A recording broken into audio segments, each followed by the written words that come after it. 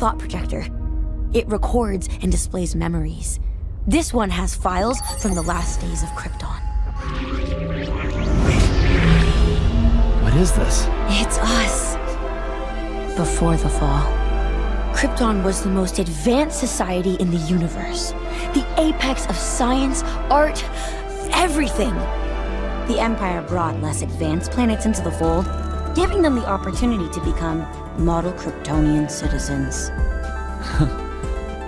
This is beautiful. Isn't it? I mean, this is what we're trying to rebuild. They look like my parents back on Earth. That's Garden Citizen 1 and 2. Oh, and this one, that's Food Citizen. I often wonder what our food tasted like. Oh, watch this!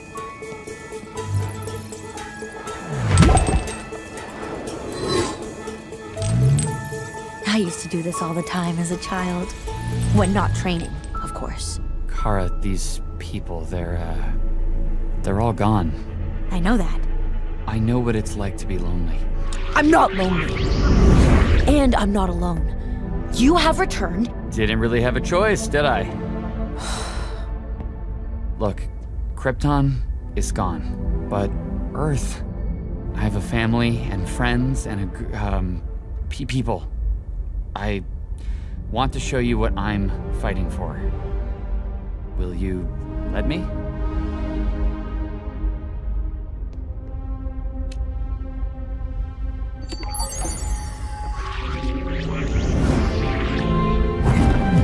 That's Ma and Pa. They adopted me. It wasn't always easy, but they loved me. And they made sure I knew it. Okay, just how we practice, son. Ready? Sweet Martha Kent. Okay. Oh, I'm all right, kiddo. It's all right. Oh, that was great, Clark. But I bet you can throw it even softer next time. All right, go again. That's my boy. Come on.